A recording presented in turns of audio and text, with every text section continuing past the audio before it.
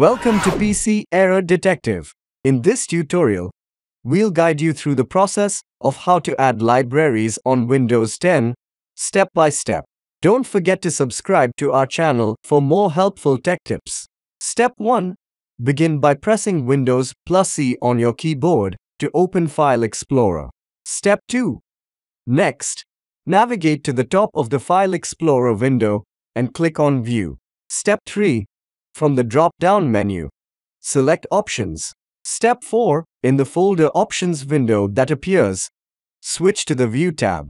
Step 5. Scroll down until you locate the navigation pane section within the Advanced Settings.